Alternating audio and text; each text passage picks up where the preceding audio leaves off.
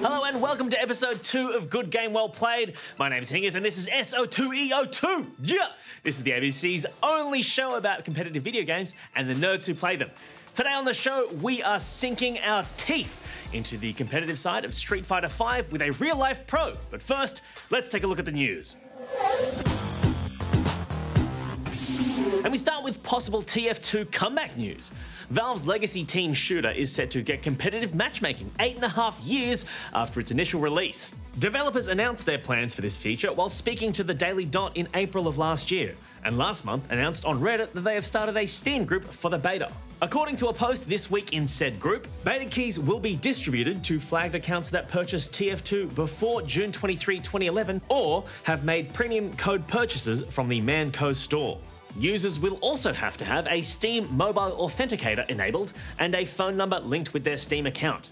TF2, seen by some as a casual shooter, has remained extremely popular on Steam, almost always in Steam's top 5 games being played. It also has a subsidiary community of very committed competitive players who play specific 6v6 and Highlander formats. Competitive matchmaking is seen by many as a way to bridge the gap between the casual and competitive scenes, and could also be reaction to the upcoming release of Blizzard's team shooter Overwatch. And to CSGO news, Mongolian Counter-Strike team the Mongols have been denied visas to the States mere days before they were supposed to compete in the MLG Columbus qualifiers. The Mongols reapplied for visas, with MLG Executive Vice President Adam Apicella, username MLG Adam App, saying on Reddit, "Our Ohio Congressional Representative Office has called their embassy. We have supplied them forms, and we have worked very hard to help them with anything they need." However, in the end, the Mongolian team were rejected 3 times. The Mongols posted a photo of the rejection letter from the US Embassy they received on Twitter, which in part reads, "You have not demonstrated that you have the ties that will compel you to return to your home country after your travel to the United States." The Mongols beat Australian team Renegades at IEM Taipei at the start of the month to qualify for the qualifiers. At the time of writing, it is not known who, if anyone, will replace the Mongols this weekend. Will it be our little battlers? Who knows? I don't. And in cash money dollars news, Microsoft have announced the prize pool for the 2016 Halo World Championship.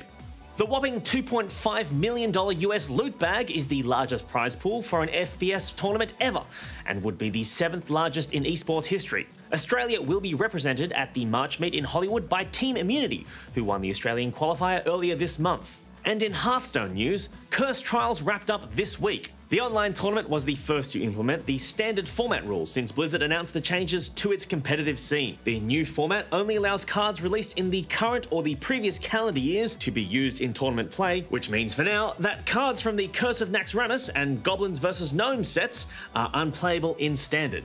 The best of 5 Curse Trials final was between Thieves from the Netherlands and Servies out of Finland, and saw Thieves go ahead 2-0 in the series before Servies fought back, tying the series up 2-all going into the final game, which was Dragons, Dragons, Dragons! Thieves' Control Warrior faced off against Servies' Control Priest and took an early life lead before Servies seemed to wrestle Control back in the match from him in the mid-game. Turn 10 saw Thieves play his Varian Rin, which randomly summoned a 9-mana Ysera, forcing Servies to kill his own Sylvanas, hoping to take control of Ysera. Instead, Sylvanas charmed Varian, who was then promptly sent to Servies' hand. Servies resummoned Varian, which randomly summoned his own Ysera. Thieves then managed to clear most of the board with an Awakening, and then the next turn summoned an Onyxia, which was bounced to his hand only to be resummoned, packing the board with whelps for a second time. The board ended up with Servies controlling 2 Yseras, both drawing dream cards, but Thieves top-decked a Bash, allowing him to get Servies' life low enough for fatigue damage to finish it off. The Marathon series ended 3-2, with Thieves taking home the $12,500 first place prize. And finally, in Street Fighter V news, the release of the new game has caused record sign-ups at the world's largest fighting game tournament, the EVO World Championship Series. In a tweet posted earlier this week, EVO announced, "In 4 days, Street Fighter V has broken the record for the most entrants at EVO in a single game." Tournament organisers did not provide specific numbers, however EVO 2015's Street Fighter IV Ultra event was the largest pool of contestants in the event's 14-year history, with 2,227 participants. EVO 2016 is slated to take place in July in Las Vegas. Alright, that's it for the news, but look, a new challenger approaches. And it's Henry Genxa Sham from OzHadou. We're now joined by Genxa from OzHadou. Henry, thanks so much for joining us. Thank you very much for having me. Now, you've competed both domestically and internationally in fighting games. Why don't you run through what are the big changes between Street Fighter 4 and 5 in terms of a hardcore competitive scene? The games differ quite a lot, I feel. Street Fighter 4, we would call it more of a combo game and a setup game. Sort of long strings of combos that did massive amounts of damage. Yeah, so Street Fighter 4 has mechanics that allow you to extend combos quite far, whereas in Street Fighter 5, now combos are shorter, they still do a lot of damage, so Capcom have made that a bit easier for new players to come in. Oh, I can do a lot of damage with just less buttons and less execution. So the entry barrier for Street Fighter 5 is a bit lower than Street Fighter 4, I feel. Do you think we'll see much of a change in who the top tier players are between the two players games? Or characters? Players. If anything, a lot of the old players that didn't do as well in Street Fighter 4 will do better in this game. Right. Because this game is very, very akin to the older Street Fighter games and how they're played. The game is more fast-paced. It's more about what we call footsies, which is zoning. So finding the sweet spot for your character at the same time getting out of the sweet spot of the opponent's character. And it's a very footsie-heavy game in Street Fighter 5 where older players will find that like second nature to them, because that's how the old Street Fighter games were played.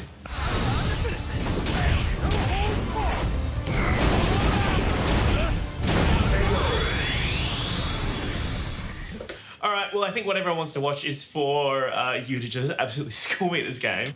Let's head into versus mode, shall we? Random stage. Let's go Chun-Li versus Ken. Chun-Li, Ken. Let's begin. All right, let's go this. Fight. No! This is deeply unfair. Yes! How are you doing, all right? Oh, whoops. That's me. Tactics, That's me tactics, cheating. That's me tactics. cheating. Would that incur a penalty if I did that? Yes. Okay. So you get a warning if that happens again. Right. You lose the round of the game depending on the opponent. He got me in the corner. No. So I'd say I did maybe, what would we say, like 8% damage to you probably there? Maybe 9% damage? That's being generous, I guess. That's fair. That's fair. I did it. Okay, round 2, you ready? Yep. This is it. This is the king of all comebacks. Let's do this. Evo Grand Finals. Best of 3. Oh my goodness. Again with the cheating. Sorry. This is. I might have to DQ you. Yeah. This is deeply upsetting. All right. Okay. Good. Is there? Should I be working on trying to block your combos as well? When I teach someone new, I tell them that you must be able to perform your special moves on command. Right. At any given time. Practice your specials like 100 times in a row. Right. Okay. And make sure you don't miss. If you miss, start again. And count up to 100. And It's like learning a musical instrument. Yeah, it is. It is, because you want it to be muscle memory. It's like riding a bike. Once you know how to do a fireball motion, you're never going to forget it. And you're going to get it 99.9% of the time. Yeah. And then fall off your bike sometimes. Bit of a 7-hit combo there. It was a special. Right. Doesn't really count. Right. I'm going to wait for you to do... Whoa! Oh no. For you to do something dumb. Like this? Is this dumb? Oh, that is pretty dumb. You blocked it all. And there you go. So, that's a really strong attack, but it's also very, very punishable. Yeah. As is evident by me getting burnt. In the face. Yes. Good job getting the super to come out, though. That's a good start. A lot of players can't even manage to do that, to be honest. Well, I'm gonna be. You see me at Evo 2016, I reckon. No worries. Get on this tour. Ken wins. Good game, man. Well, Henry, thank you so much for coming in and schooling me at Street Fighter. It was my pleasure. Thanks for having me. OzHadou are hosting their first Street Fighter V major event this weekend in Sydney. They'll also be playing Virtual Fighter 5, Final Showdown and MKX. If you're interested in that kind of fighting game community event, you can find out more details at their website, ozhadou.net.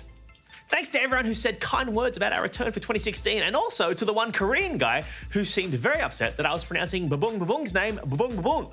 At this point, I'm just going to double down and pronounce all the extra double Bs, because that's how it's written. Let us know on social media what you see in the future of Street Fighter V's competitive scene. Or as always, you can try and guess my email address. Until next week, Hingers out! See ya!